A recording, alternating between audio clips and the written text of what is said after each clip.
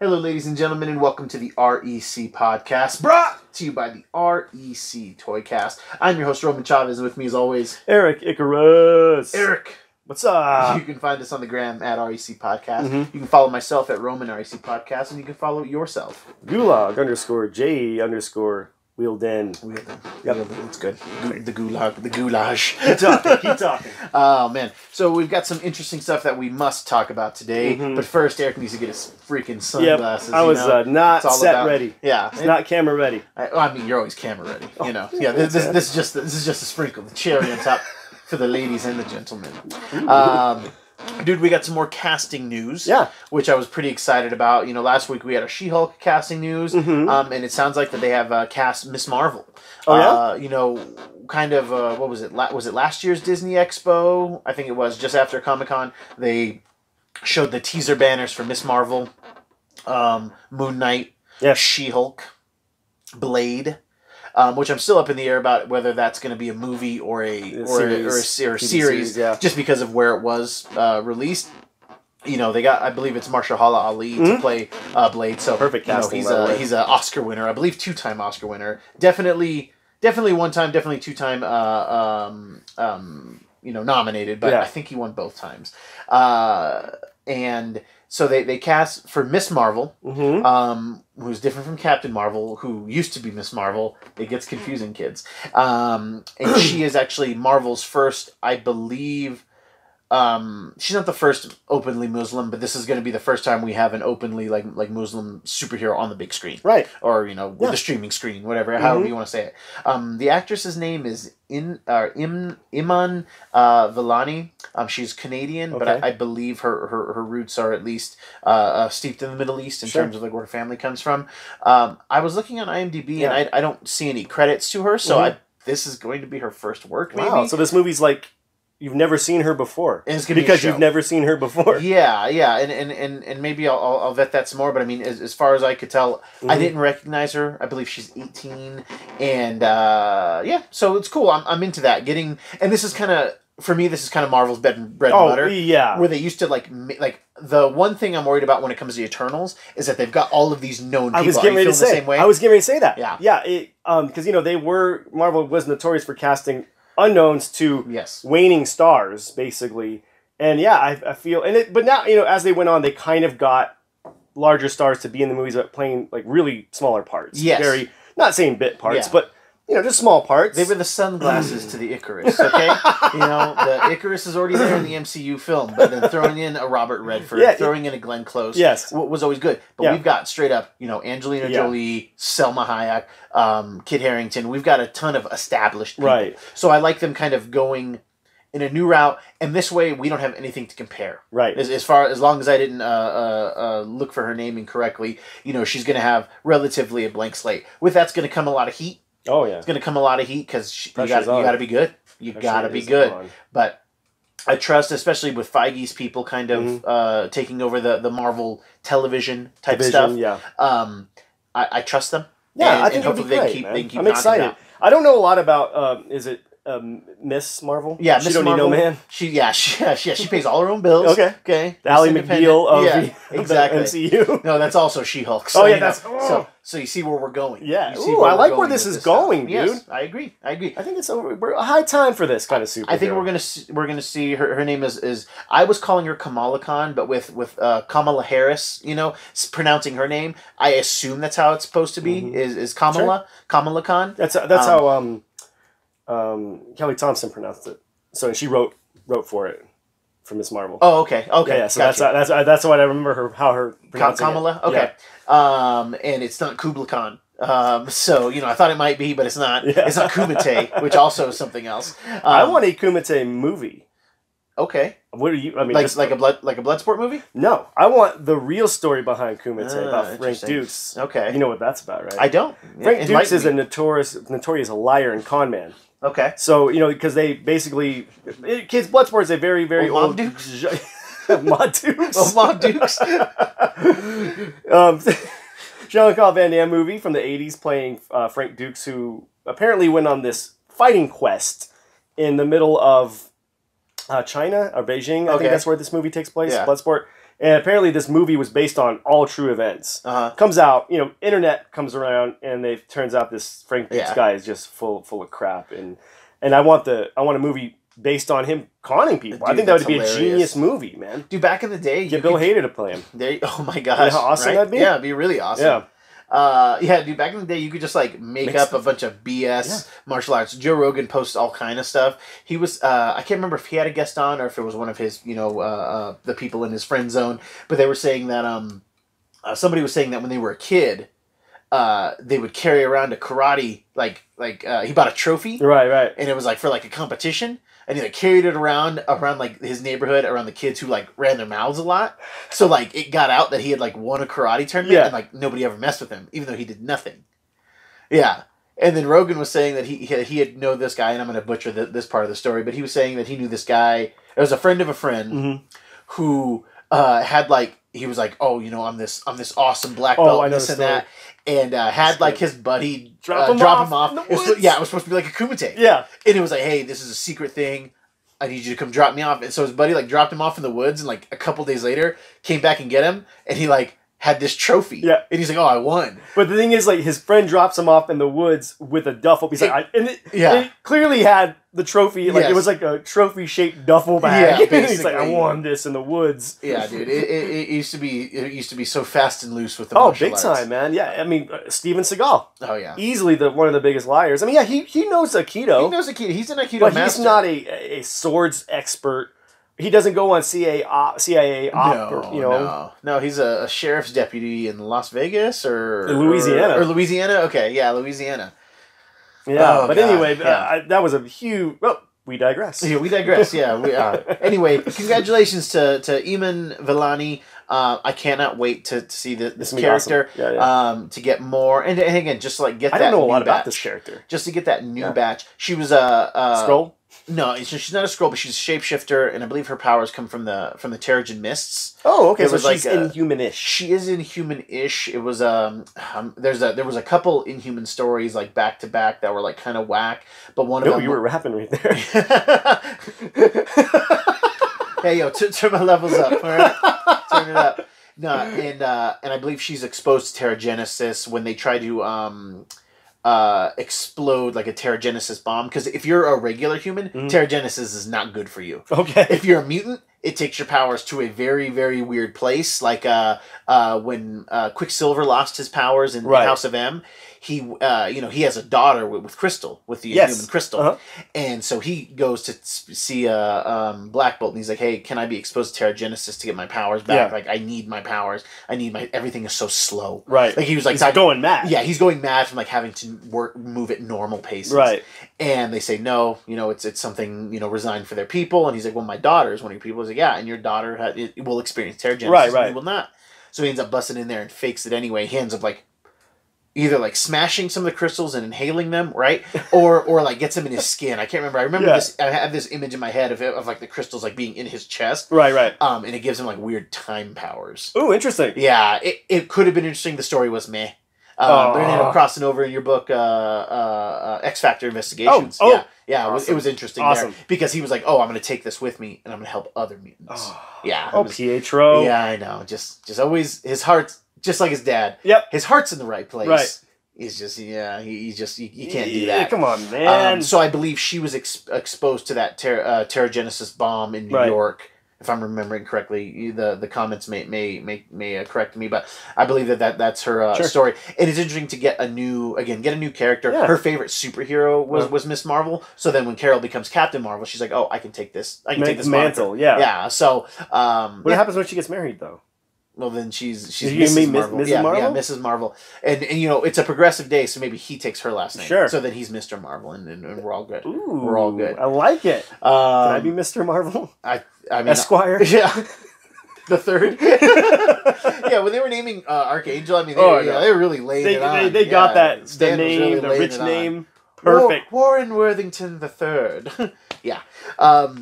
We do have some more bad news for movies. And yes, in our world where we just like want to go watch something. Granted, since theaters have been open, I haven't gone and watched anything. Sure, but there's not much new. And it looks like there's not going to be as much new coming up as we were hoping. We talked about last time how James Bond had moved out of November and is now going to be, I believe, April of next year. Remember when that Dune trailer came out a few weeks ago? And we were like, oh my gosh, it's going to come out this year. Yeah, we got hyped for it. Well, now they're moving it. Yeah, it's moving until next year. It makes sense. It was going to be competing with itself. I thought Disney was doing Dune, but I guess it's Warner Brothers that is doing Dune. And as of this recording, Wonder Woman has not moved. And Dune and Wonder Woman, I believe, are going to come out very close to each other. Right. So maybe they're just moving Dune away to let Wonder Woman shine. Sure. But with the announcement of Cineworld / Regal Theaters closing operations for like 600-something locations worldwide, it sounds like it's just going to be a temporary shutdown, but they are just, it seems like Cineworld is backing out of 2020 altogether. Other big chains had said that they're going to stay open, so we'll see what happens there. But I can't imagine a world in which Wonder Woman comes out this year. I don't see it either. I even kind of read somewhere that, I read it on a pretty reliable source, that they might even put it on streaming, which me and you have discussed that they might do that with Black Widow.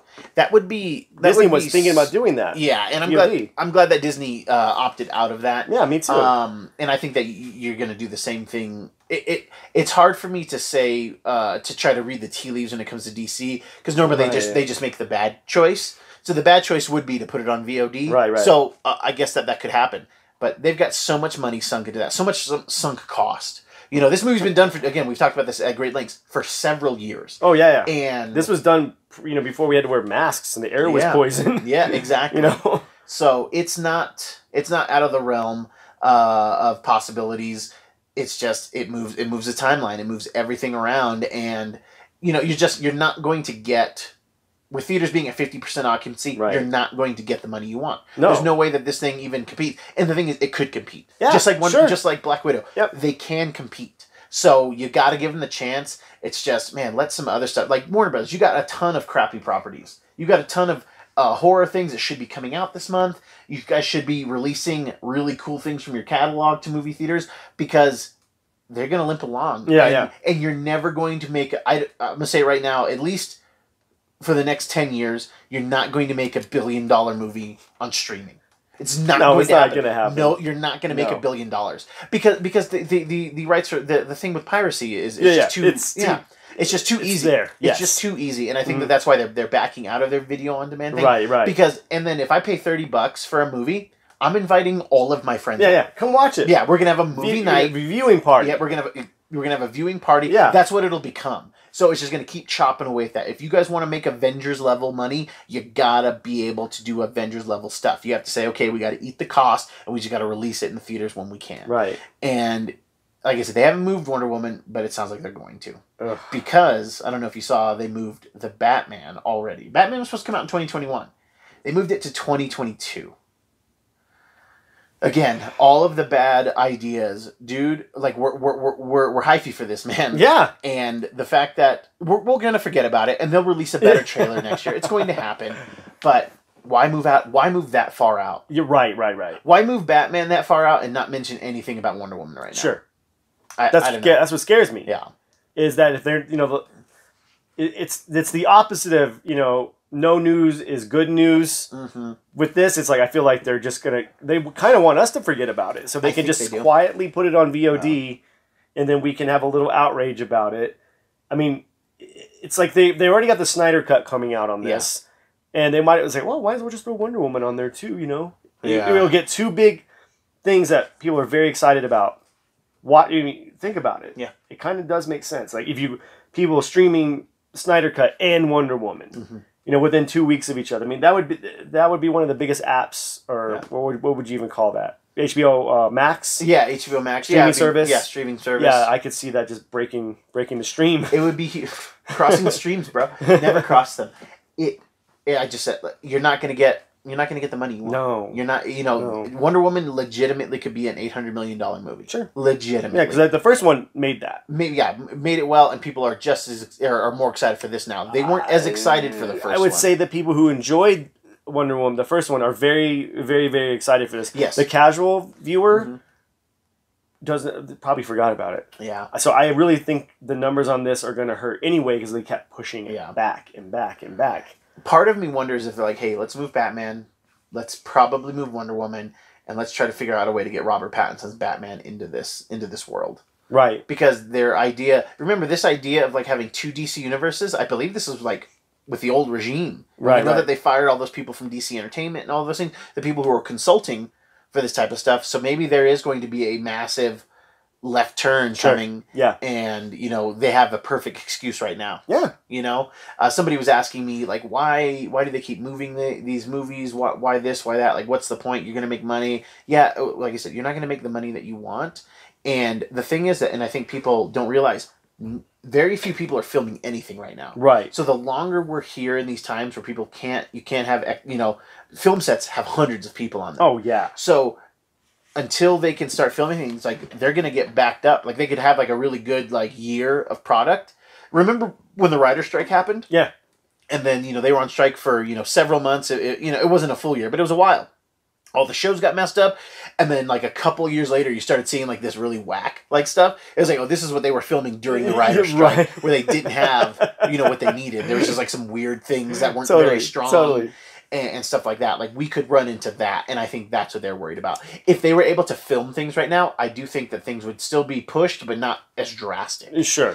And yeah, they just don't want to not be able to put anything out. I think they'd rather be like, hey, we already have a year's worth of content that we haven't been able to release. Like, let's catch our breath. Like, we're already sunk in this money. Yeah. Let's just catch our breath. We'll release this stuff in a way that allows us to kind of feel some stress relief. Sure. I can see that. Again, I can argue both points. Yeah, of course. But then, man, again, like, there's no reason movie theaters aren't playing everything that Disney and Warner Brothers have to offer.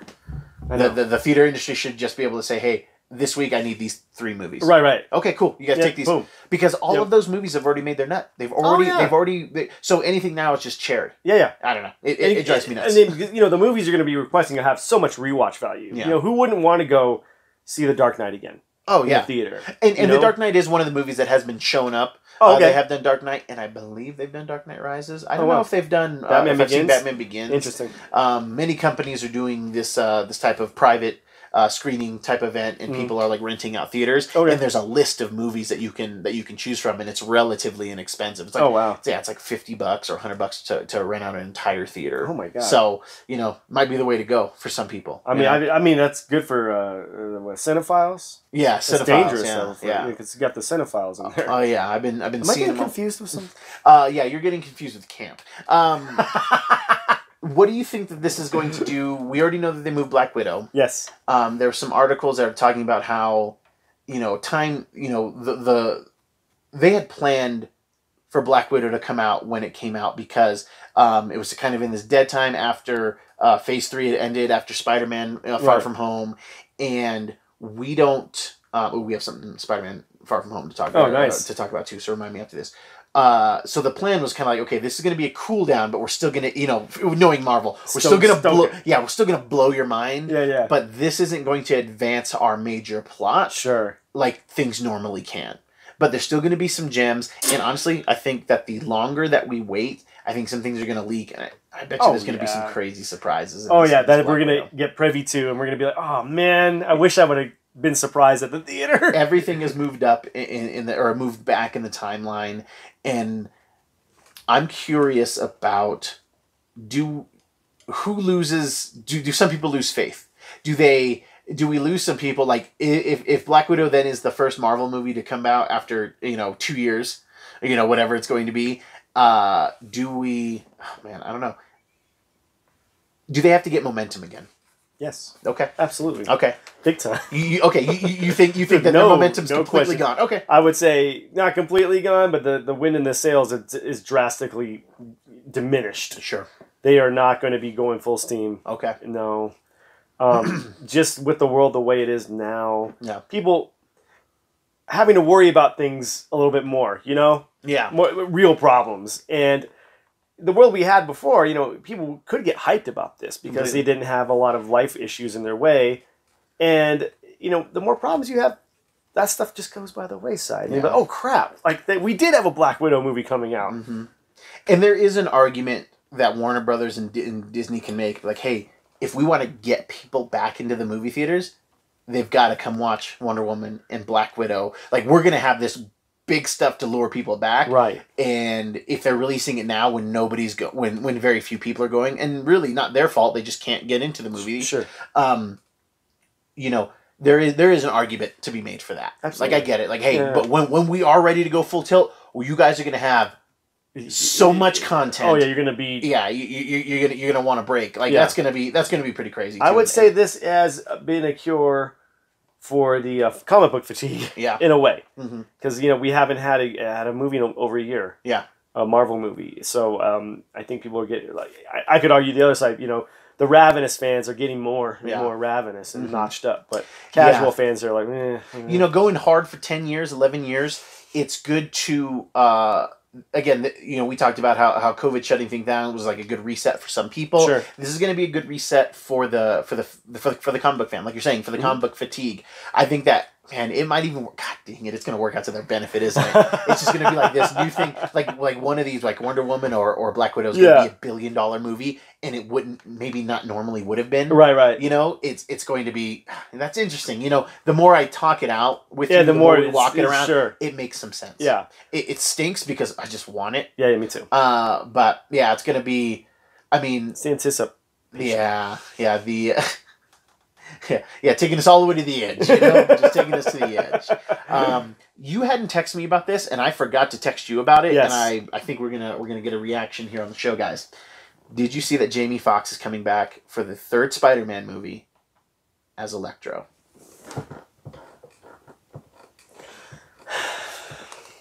I got nothing. What does this mean? Yeah, what does it mean? But can you get a cool character? We need Electro. Do we? I like Max Dillon. I think that the character visually is.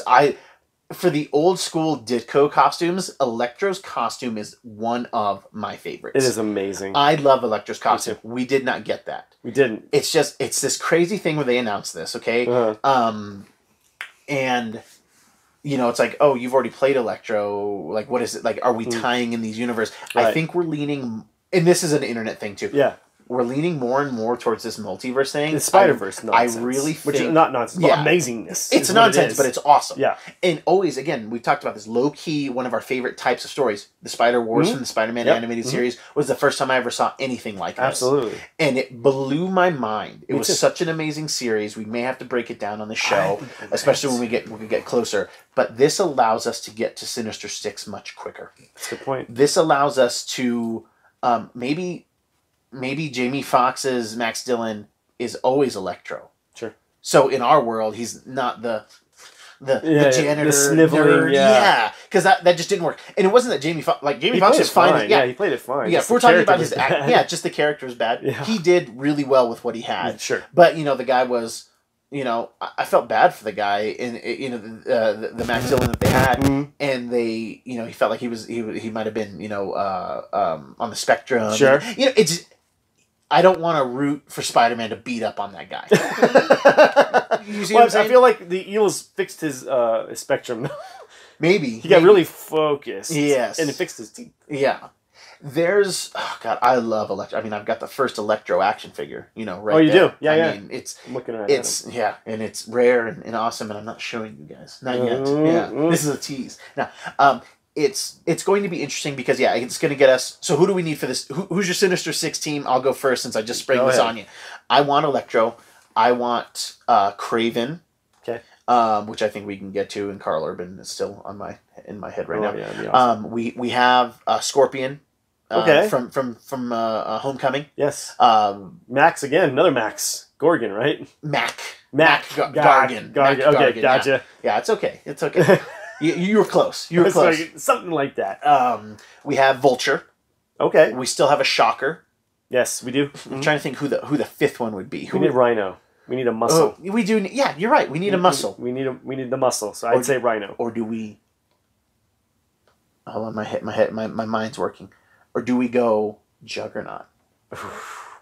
He does have ties to Spidey. Yeah, like one of the few X characters that has several Spider-Man appearances and pretty several in the sense of like 6, but they're all kind of legit. And everybody kind of knows them. We all kind of dig the Spider-Man versus Juggernaut thing. And you know, that's crazy. Your Rhino thing makes way more sense for this. But I mean, if we're trying to start folding in these mutants, or you know, not that Kane is a mutant, but the X universe, it would be an interesting thing that I can see them pulling off. But yes, I would prefer Rhino, a very traditional Sinister Six. Yeah.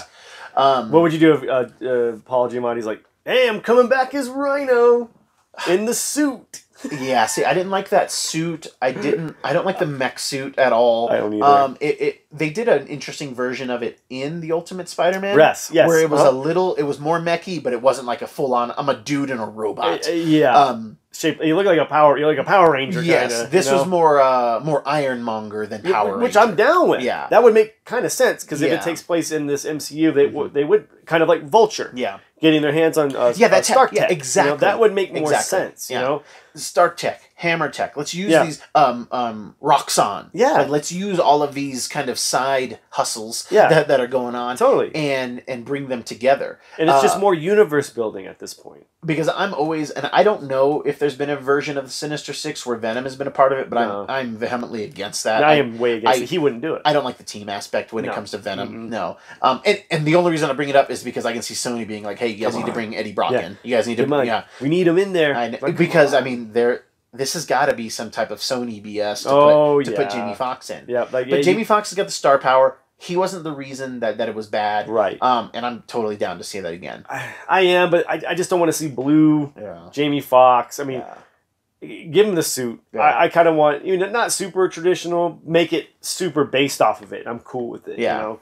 Because I don't know how well that would translate. Yeah, the stuff like that. But they have done the versions where it's kind of like a smooth, like bald cap. Yeah, totally. And but I like that green and yellow. I like the lightning bolts. I'd like to see something more akin to that. I like that. I like the team we got here. I was going to say Doc Ock. Yeah, but I feel like he's just I think he needs to be his own villain. I do too. Yeah, I don't want him introduced in a team movie. Me either. Yeah, I'm fine with Jamie Foxx coming in on a team movie because we already kind of are familiar with the character a bit. Yeah. So, and I mean, let's give credit where credit's due. There's a lot of cool scenes in the Amazing Spider-Man 2, when he's flipping around in like slow mo with the stairs and the electricity's like coming through. It's just that look to him just didn't work. And then the methed out Green Goblin. Yeah. Oh gosh. Some of that. Yeah, I know. I'm surprised that they haven't given us any goblins.